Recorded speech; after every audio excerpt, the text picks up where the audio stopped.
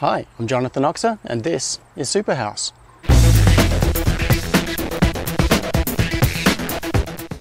One thing that many people ask me about is the overall structure of my home automation system. How do all the different pieces fit together? I often refer to things like MQTT and OpenHAB and other technologies, but without any real explanation of how they link to each other. What I'm going to do in this episode is just run you through, at a very high level, all of the different things that I use in my home automation system. I'm not going to show you everything, and I'm not going to dive deep into anything in particular. I'm just going to show you the different pieces, the building blocks, or the pieces of the puzzle that come together to make the overall picture. That way you can then see how it all fits together. And when I talk about something in particular, like a sensor that might publish to MQTT, you'll know what I'm talking about. So I'm just going to give you a quick overview. We'll look around the house and I'll show you some of the things I use. Most home automation tours do things totally backwards. They start with showing you something like a light and then controlling it from your phone, which is cool, but it doesn't really explain how anything works. What I'm going to do today is take you through more of a signal path approach. I'm going to show you how power comes into the property, how it gets into the house, and then we'll follow the path through to how it goes through the control system and eventually ends up back out on lights or whatever it is that you're wanting to control around the house. Now, my house has a switchboard out the front. Pretty much all houses do, because there needs to be somewhere to have the electricity meter so the power company can come along and read it. There needs to be some form of external master circuit breaker for safety reasons. Now, it's fairly common in separate dwellings like this to only have one switchboard. In fact, before the renovations, this was the entire switchboard for our house. Power came in from the street, came to this switchboard. There are a number of circuit breakers. The power meter was sitting next to this. And from here it's distributed out to the various power points, the light switches and everything else around the house. That's all there is to it. There's nothing else there. But in multi-tenant dwellings, things like apartments or anywhere that you need to have separated control, it's fairly common to have a sub-switchboard. So what happens then is power comes into the front of the property and then it's distributed to a separate switchboard that might be inside each apartment or each dwelling. And in larger houses and also with home automation systems, that's very common as well. The reason is that if you're going to be controlling a whole lot of things around your house and you want to have a control system inside your switchboard, you don't want that sitting out accessible from the street. You've got a whole lot of expensive home automation gear there that you don't want people messing with. So typically what happens is the power comes in from the street, goes to your primary switchboard, and is then distributed to a sub-board somewhere else in the house, somewhere that is secure and random members of the public can't walk up to. And it's going to be a lot bigger than a standard switchboard because it will have all of the control system in it. And that is where all the home automation system lives. So in my particular case, we have power coming in underground going to the main switchboard. From there it's distributed to two sub-boards. Now, to minimize wiring runs, because everything has to be cabled back to it, we decided to put one sub-board on the west end of the house and one sub-board at the east end of the house. That way we can distribute power to those two locations and then from there distribute out to the rest of the house. So where I'm standing right now is that front switchboard. This is the primary one where power comes in from the street. Looking at our diagram, it's this red square right here. Power comes in and from here it's distributed to a couple of direct power circuits, things like the oven, which isn't run through the home automation system, it just gets direct power. And then from there it's distributed to the other two sub-switchboards. Let's check those out. Now, this is the smaller of the two sub-boards, so this is at the east end of the house. Looking at our little diagram, it's right about here. This is the switchboard itself. Ignore all of that interesting looking stuff up there for now. We'll come back to that. That's part of the home automation system as well. But for now we're just looking at how power gets to the lights. So if we have a look inside here, at first it just looks like a normal switchboard. It's got a couple of circuit breakers on there and that's about it. All of the interesting stuff is inside. If you look at the whole switchboard, it's probably pretty confusing. It just looks like a whole bunch of wires. Let's narrow it down and go through it step by step. Just over here is where the main power inlet comes in. This is the big cable that comes from the other distribution switchboard that I just showed you out at the front of the house. So this is where the main power comes in from the street through that distribution switchboard and ends up down at this one. There are 3 cables that come in from here. First is earth. That comes across to this bus bar, which is across on the right. That provides a whole lot of convenient places that you can screw earth connections in. There's also neutral, which runs up to this other bus bar up in the top left. From there it runs down to one side of the earth leakage circuit breaker, which is sitting just down here on a DIN rail. There's also active. That goes to one side of a master circuit breaker. This circuit breaker basically controls all the power through this sub-switchboard. So from there, on the other side of that circuit breaker, it also runs down through to this earth leakage circuit breaker. So if you put those 3 things together, we've got the main inlet coming through, we've got earth, neutral, and active. So then just beside that, we have some regular circuit breakers. This is exactly what you would see inside a normal switchboard. Nothing that I've shown you so far in here is specific to home automation. In fact, if you look at this section in the middle, that's exactly what you would see on a typical, small suburban switchboard that's pretty much the same as what was in the original switchboard for the whole house. It might have a couple more circuit breakers than that, but that's basically it. The interesting thing happens with the connections coming out of the circuit breaker. So normally what happens is that from these circuit breakers, power goes out to things like your light switches, and from the light switch it goes to the light itself. So the switch that's on the wall directly controls the power that's going to the light. But in my house, because it's been totally rewired for this home automation system, it doesn't. The power stays within the switchboard here, and it goes up to these banks of DIN rail relays. The output from those 3 circuit breakers goes up and supplies power to the relays, and the relays themselves can then control power going out to the rest of the house. Each one of those goes to a different load in the house, like a light or one of the blinds, and they can control whether the power goes to it or not. That way there is central control over each of the lights, each of the devices in the house, instead of having them controlled through switches located on the wall. Each of these relays is double pole, double throw, which means that it can make connections on 2 different circuits at the same time. So what I've done is had the electrician loop around the active and neutral to the common connection on each of those relays. You can see that it's got multiple connections to the top of each relay little mount there. And then the output, which is the normally open contact on both sides for the active and neutral, goes back out to the load in the house, the light or whatever it is that it needs to turn on. These relays have 12 volt coils, so the screw terminals that you see along the bottom row there are the 12 volt inputs that fire the relays.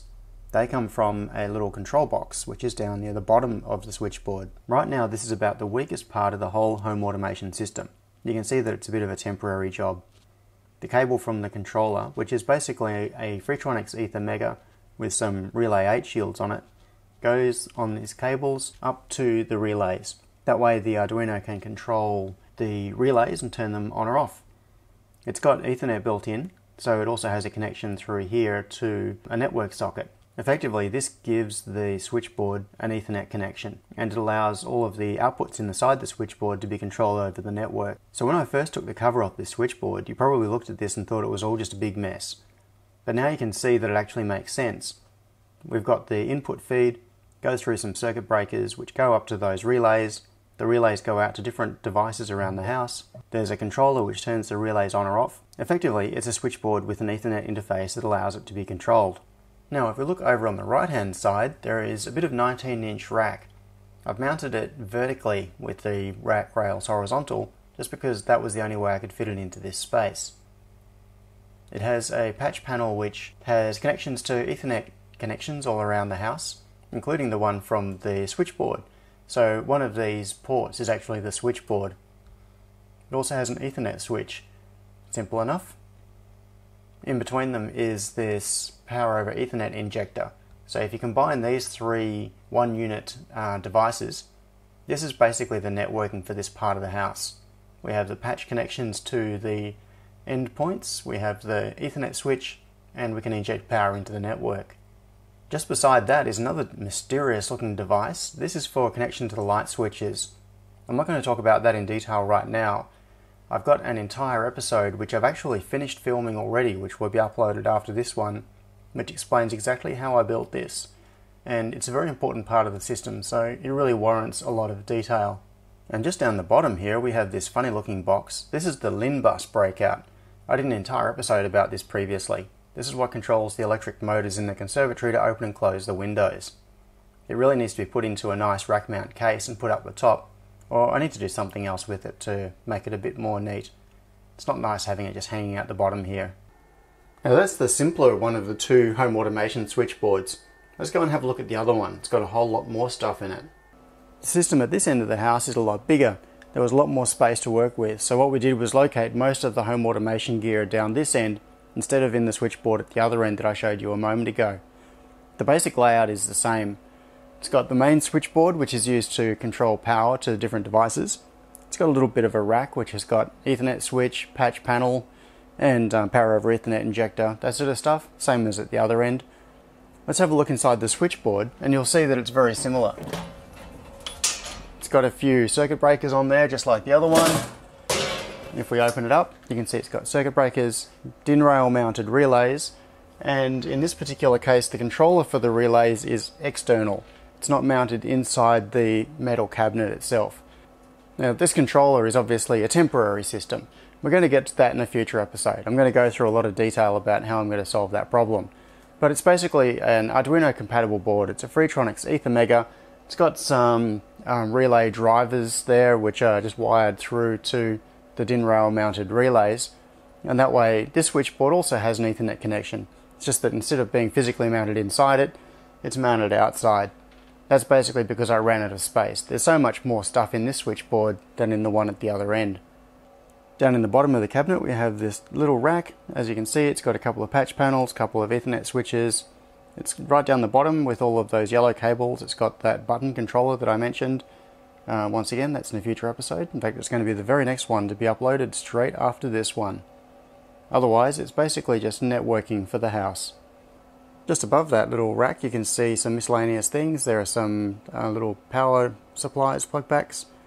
Up in the top right there is the black hard disk. So it's a couple of disks in a little array which is used for backup purposes for all of the Apple devices on the network. That's connected to the Airport Extreme wireless base station on the right hand side. On the top left there you can see a couple of little boxes that say SuperHouse. Those are basically the brain of the house. And there are two of them. It really only needs one, but I've got two running at the moment. One is running the previous release of OpenHAB, and the other is running the new release. I'm experimenting with migrating from one to the other, so I've got both of them running at the same time. That little box is really the core of the system, and we're going to look at that in more detail in a moment. And up towards the top is the switchboard. Now that you've seen how the other one was laid out, you can see the order is a little bit different with this. It's got the relays at the bottom and circuit breakers at the top. But if you understood the diagram for that previous one and what I'd talked through with that, then this should make a whole lot of sense. A whole lot of relays, driving loads at this end of the house, and circuit breakers for those circuits. Those two little white boxes I just showed you are what I call the building brain. It's just my nickname for this sort of thing. And there's nothing really special about it, but this is the hardware that the primary software runs on for controlling my house. So I'll show you what's inside the box. Now you don't actually need any special hardware to do this. I just made this for my own purposes. So inside there is just a Raspberry Pi. In this particular case it's a Pi Zero with Wi-Fi, but normally I use a full-size Pi on this. And I've designed it just to fit into this standard case with little slots in here where circuit boards go in. So I included a rounded bit on the end so I can get my finger in. So to get the circuit board out, I can just spread it and pop it out like that. So there's a carrier circuit board, and what that includes is the little switch mode power supply. There's a radio transmitter and receiver. These are 433 megahertz transmitter and receiver. There's an ATmega 328 and the crystal. So this is basically like an Arduino Uno on a board with built-in transmission and reception and a built-in switch mode power supply. It's got an FTDI header on there just for loading up the sketch. And got power LED, there's a receive activity, transmit activity, DC jack. The reason I included this little switch mode regulator module was I wanted to be able to just plug in, any random plug pack like 9 volt, 12 volt, whatever, doesn't matter, just plug it in, it's going to work. And communications happens through here. There are a couple of level shifters here, so there's a serial connection between the Raspberry Pi and this main carrier board. Now the thing is that you don't actually even need any of this. You could just use a Raspberry Pi or an old PC, any old computer, like a laptop that you got lying around. You could use that to run all of the software that I'm about to show you. The only reason that I have all of this is to make it a little self-contained unit with the onboard power regulation and ability to do both transmission and reception of signals for controlling wireless devices. So now it's time to talk about software. That can be pretty hard on a video because I can't really show you very much. It's a whole lot of hand waving, and I'll try to draw some diagrams. Hopefully you'll get the gist of it. Now the core of the system that I use, and something that's really, really important in a lot of home automation systems now and industrial automation, is MQTT. Now MQTT is a bit of glue. What it allows you to do is take a whole lot of different software systems that don't normally talk to each other and let them communicate in a really common way. So, back when I was studying, I stayed in a share house. And, back in those days, we didn't have mobile phones. So what we had was a whiteboard in the kitchen. And so whenever we'd make a phone call from their share house phone, we'd make a mark on the whiteboard. And that way, when the bill came in, you could see, oh yeah, John has made 27 calls and Jack has made 17 calls. And then you can work out what the proportion of the bill is. So think of MQTT this way. Imagine you've got a whiteboard. And yes, I know, I'm drawing a picture of a whiteboard on a whiteboard. That's just the way it is. So in our particular case, we had a section for the phone.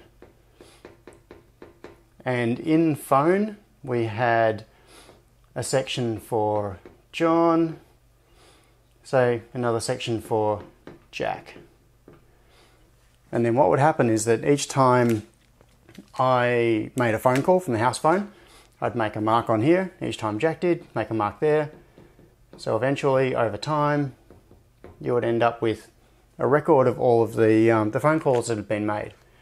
So we've got the section of phone, and then we've got subsections for the different people inside the house. So there might be other things that you use it for. Imagine that you have a standing arrangement that every Friday you're going to order a bunch of pizza. So you have another section which is pizza, and you might have a section once again for John, a section for Jack, and in there what you do is you say John likes meat lovers, and you make a mark in there to say whether you're going to be around that particular Friday to have pizza. Then what happens is when Friday comes along, whoever is ordering the pizza can have a look and say, yeah, that person's going to be home, this person's not going to be home. They'll put in a pizza order, it all comes in, everybody's happy. So the whiteboard itself becomes a central place to share messages, and it can be done in a fairly structured way, like keeping a tally of phone calls like this. There are defined places to put these different bits of information. MQTT is essentially that for software. Now, if you're familiar with databases, you can think of MQTT as being a bit like a network-enabled key-value store. It's a non-relational database. It's basically a place to have a whole lot of buckets where you can put information, and then you can request what the value or the contents of that bucket is. And it's got notifications built in, so that when the value of a particular key is updated, anybody that wants to know about that value is told about it. Now, if you don't know about databases, that might not have made a lot of sense to you. So, think about it this way. Here we have the computer, which is running the software. So this is the actual hardware or virtual machine or whatever you might have. In my particular case, it's that Raspberry Pi in the little box. So it's the brain. So I'm going to say this is the brain of my system, and that's the hardware.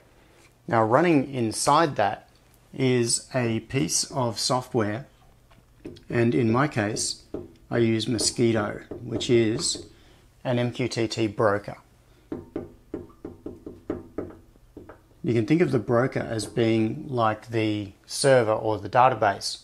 This is what acts as a central coordination point for all of the different things that might want to communicate through this system. In other words, this is like the whiteboard for your devices in your home automation system. Inside that, there are a whole lot of buckets where information can be stored. And you can assign arbitrary names to these. Those names are called topics. So in the case of the information about the phone calls that I was talking about earlier, what we could do is have a hierarchical topic system. So we could have a topic that is called phone calls, and then underneath that topic we could have a subtopic for John, and we also have phone calls and then a subtopic for Jack, and then that has a value. So what happens is that if I make a phone call and I want to make a record of it, then I publish. So I might have something else out here, and this might be me. So I publish into this box and I set a value. So I've made 27 phone calls. And over here we have Jack, who publishes, and Jack might be up to 17 phone calls. And what this means is that there is a central place where that information can be stored. And any other device or piece of software that can communicate with this MQTT broker can look at the value of that particular topic and see what it is. But they also get notifications. So this is publishing. You can also have subscriptions. So that's how you get the information back out of it. Say we have another thing down here which is going to subscribe to both of those. I don't know if you can see this green very well. And I've got to say, drawing on a whiteboard as a way to describe software really sucks. There's got to be a better way to do this. But, oh well. So what happens is that we have something down here. Maybe this is a person who has been assigned to divvy up the bill. And I will just call him Bob. I'll use black so that you can see it. And what they need to know is whenever an event has been updated in here, they need to be notified of it. So when I publish into this particular topic, Bob is subscribed to that topic, so Bob gets the update and reads the value 27, because that's the value that's been put into it. So what you have is a way of having a central scratch pad or whiteboard that can be used for transferring messages around the place. Now, you might still be thinking, what's the point of this? It doesn't really seem all that useful. But this is really the enabler. This is the key that allows a whole lot of different home automation devices, or any devices really, to talk to each other without needing to know anything about each other. Now, I've been talking about these as if they're people, and we're talking about the share house situation, but this could be anything. For example, this could be a temperature sensor which periodically publishes the current temperature reading. Maybe it does it every 60 seconds. It's published 27 degrees as the temperature. This could be temperature / lounge room. And so 27 degrees in the lounge room, it's a hot day. And then you might have some other system down here, perhaps the climate control system, which is subscribed to the temperature in the lounge room because it needs to make decisions about whether to turn the cooling on or off. Whenever this is updated, perhaps the temperature goes up. It now hits 28 degrees. The system down here, which is subscribed to it, immediately gets that change and it can make a decision. It can say, 28 degrees, I've now exceeded my set point, I'm going to turn on the air conditioning. But it doesn't need to know where that information came from. All it needs to know is how to talk to the MQTT broker to get that data. So what that means is that you can have different devices. This could be an Arduino-based device. It could be a data feed from your Bureau of Meteorology. It really doesn't matter. As long as the data gets into this system, And the way the publication and the subscription works is using a very well-defined protocol, and it can be connected over different methods. So this could be over TCP/IP, it could be a serial connection, it could be a connection from another piece of software just running on the same physical machine. It doesn't matter. You've got this universal scratch pad that allows you to pass information around, and it does it with quite low latency. So as soon as this information is published, this 27 value, anything subscribed to it will know, well, depending on the particular load on your machine and your network connectivity and all those sorts of things, but it should know within milliseconds. So you could have a very high-speed stream of data. I'm talking about slowly changing data here, like a temperature sensor that publishes every 60 seconds, but you could have something that's publishing many, many times a second. You could build quite big infrastructures using this, and then have all sorts of messages passing through it. So a lot of instant messenger systems actually use MQTT as their back-end messaging system, like as the way of passing messages. Because these things could be an app running on a phone which connects to the MQTT broker. Or it could be a physical device like an Arduino, which is reading values and from sensors and then publishing them. Or it could be a device that is subscribed, reading values and then making decisions based on what that is. So the MQTT structure really forms the glue that lets you take a whole lot of different devices that don't necessarily need to know anything about each other and stick them together so that they can interoperate. Now, to give you a practical demonstration of what I'm talking about, here are 4 shells that are logged into the building brain, that little Raspberry Pi with the Mosquito MQTT broker on it. Down on the bottom 2 shells, what I'm going to do is subscribe to a couple of topics. You can see the Mosquito sub command is just a little helper program that you can use to subscribe to a topic. And you can see that I've specified the topic is office/temperature. And over in this shell, I'm going to subscribe to office/humidity. Now up here, what I can do is publish to those topics. So I could publish to office temperature, and I'll give it the message of 12.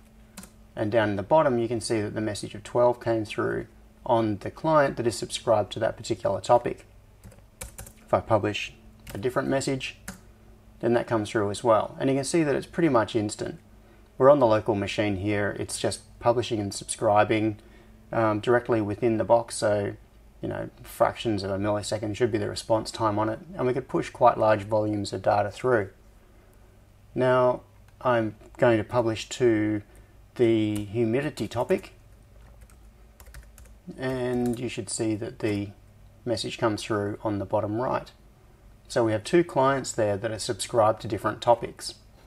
What we can also do is use wildcards.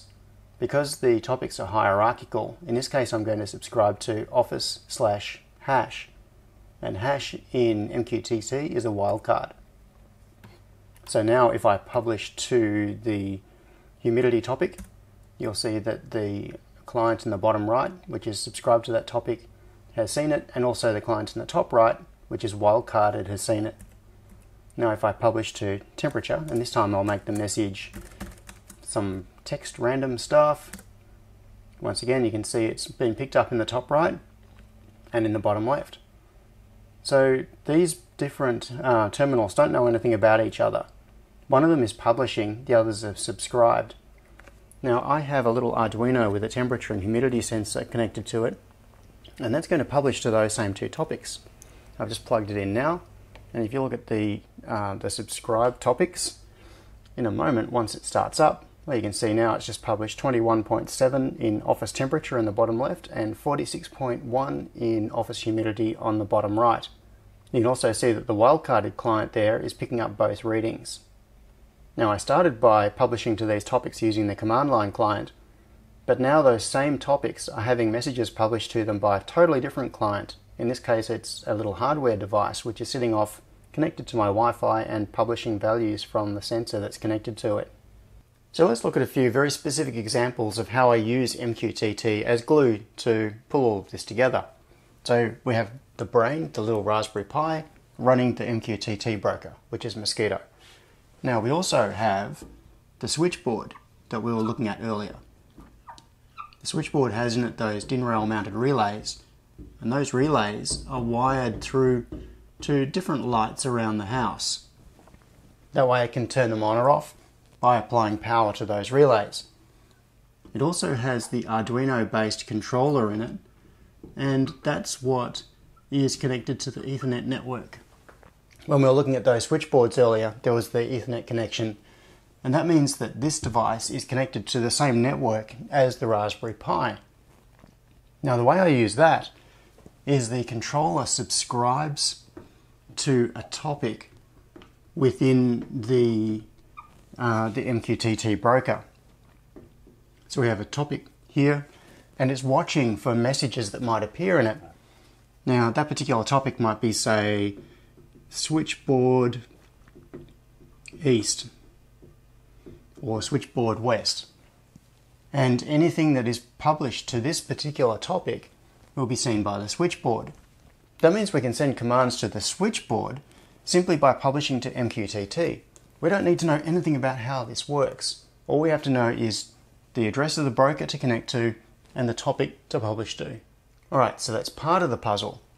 But what actually publishes to that topic? What is it that sends the commands that allows the switchboard to turn on and off? Well, it could be all sorts of things. There is another very important thing that I haven't shown you yet. You saw it in the switchboard, but I haven't explained how it works.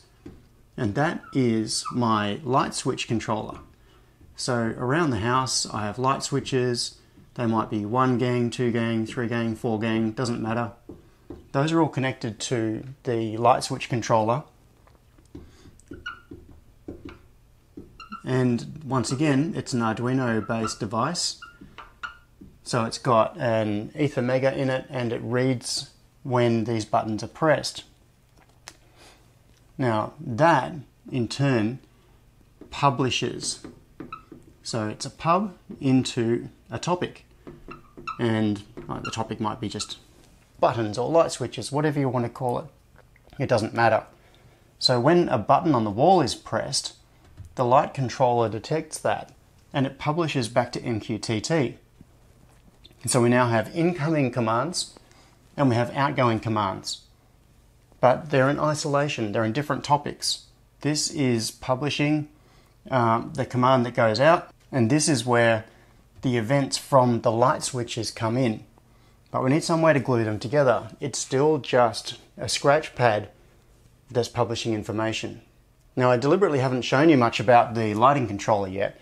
I've shown you how the switchboard works, but I've got an entire episode dedicated to the lighting controller, and that's going to be uploaded right after this one. So if you want to know more about how that works, you'll have plenty of information about how to build your own. For now, all you need to know is that when a button is pressed on the wall, a publication event happens to MQTT so that something here, whatever is subscribed to that topic, knows that someone has activated that light switch. So next we need something that is going to link these together. There needs to be some glue in the middle. Now when I started this, what I was doing was using little scripts that I'd written that were just running directly on the box. So what I had down here was a little script that was actually written in PHP, and I've got a version written in Perl. And what that would do is it would subscribe to certain topics and publish to certain topics. And it was basically a rule engine. So it would say, if this particular light switch with this ID is pressed, it knows that you need to turn that particular light on or off.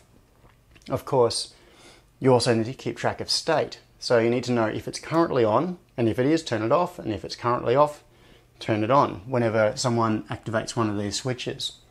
So the rule engine keeps track of the state of all of the different devices in the system, and it knows how to bind them together. So by defining linkages between the inputs and the outputs, you can then have all sorts of different things happen.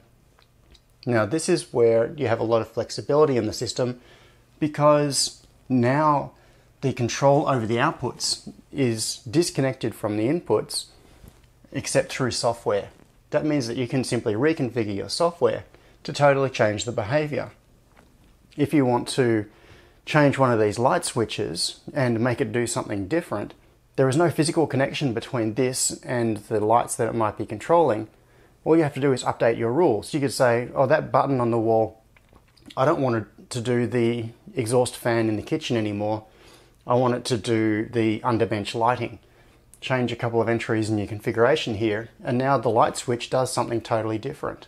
Now, just to show you what I mean about flexibility, I'm going to change this light switch in the kitchen, and I'm going to do it right now with no edits, no cuts, so you can see the result. Right now I have this two-way switch, and if I press the top one, it controls the lights. Turn it back on again. Now the second button controls the electric blind, which you can just see over my shoulder there.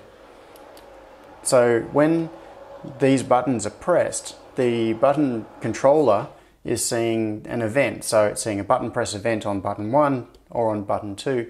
It's then publishing to MQTT, and then the rules engine is saying that particular button is associated with the blind or with the lights or whatever. Now, we recently had some exterior lighting installed. If you look outside, just about there somewhere, out on the veranda, there is a lamp. And there are a series of these lamps on the posts around the veranda. So when the electrician came around, he installed those and ran the cabling all the way back to the switchboard. One of those little relays that you saw earlier is to control power to those lights. Now, I can control those lights using my phone because I can send a command using OpenHAB that is going to turn on that particular output. But I don't have a physical light switch on the wall that allows me to control it. So what I'm going to do is pull off this switch. So I'll just pop the cover off, unscrew it.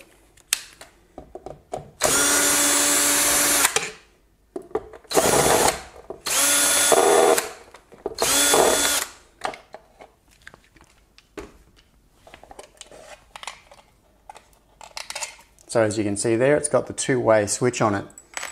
Now this particular switch is not controlling the power directly. As I said, it's just a logical input. It's using Ethernet cable with an RJ45 connector. So I've unplugged it, and over here I've got a three-way switch, which is the same thing. It's just that instead of having input 1 and input 2, it's also got input 3. So as you can see, it's currently powered down. I'll plug it into the cable. The light will come on.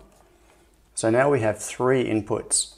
And if I press the top one, it's still button 1, so it still controls the lights as before. Button 2 still controls the blind. And prior to doing this, I've already updated the rules engine, so it now knows that button 3 is to be associated with the lights outside.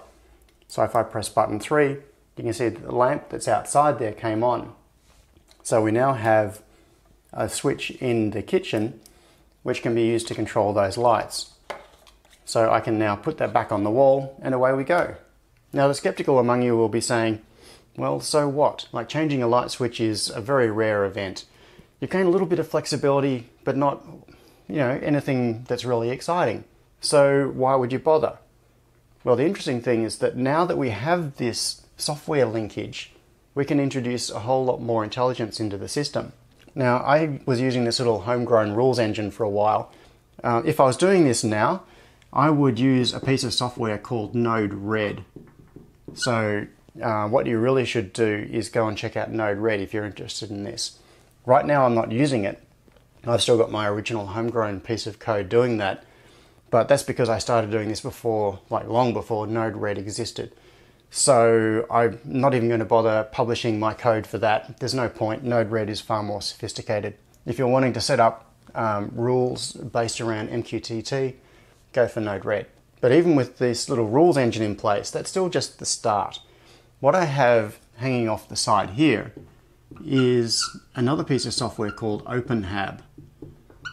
And there are a variety of options for the code that you can be running here. I've been using OpenHAB for a while. I'm currently still on the 1.x release series, and I've got that second little brain running the 2 release series, but that's not live yet on my house. My house is still running on the 1.x release.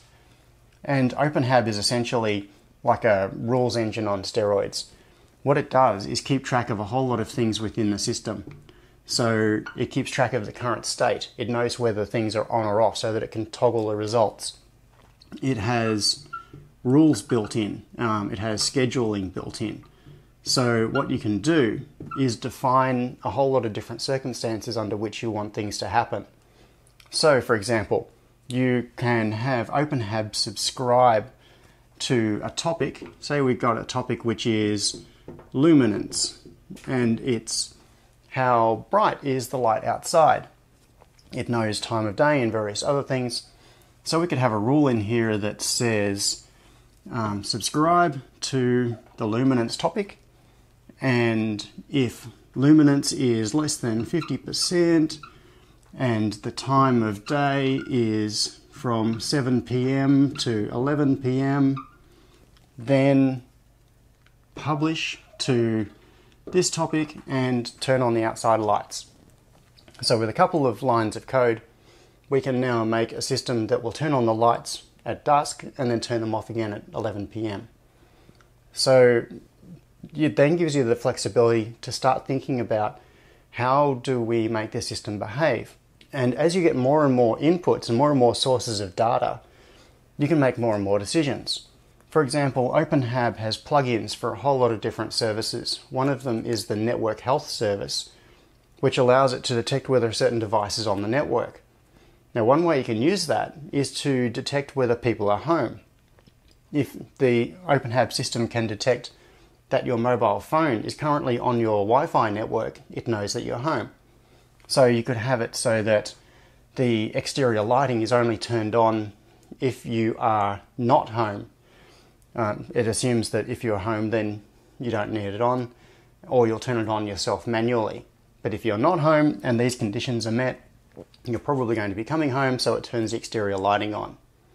And then you can have all sorts of other factors come into play as well. What you'll find is that it starts off very simple, just with some controls, some inputs, but then as you start taking all of these different things and gluing them together, you can do far more complex things. Another good example is that we can define a button. Say, in fact, you could have one of these buttons on the wall here. It's just like a light switch on the wall. That might be your leaving home button. And that could be one near your front door. So you press that button, publication happens to the MQTT broker, and then your rules engine, whatever it happens to be, might say, oh, this person has just pressed the leaving home button. So that means I need to do a whole series of events. I've got to turn off all of the lights in the house, except for the front light. If it's dark outside, I'll leave that on for a while, and then turn it off 10 minutes later. I need to close all the curtains in the house, close all the windows, and lock all the doors. Also change the settings on the climate control to save energy, maybe do a few other things as well. So you can have one button, which is like central locking for your house, but more than just the locks. It does a whole lot of different things. So if we look at an actual physical button on the wall, I've got one just down here. This button panel here is connected through to the controller, which is mounted in that little rack. So when I press this button, what actually happens is that that button press was detected by the button controller. It then published to MQTT so that, and after that, of course, it doesn't care. It's done its job, it's just published.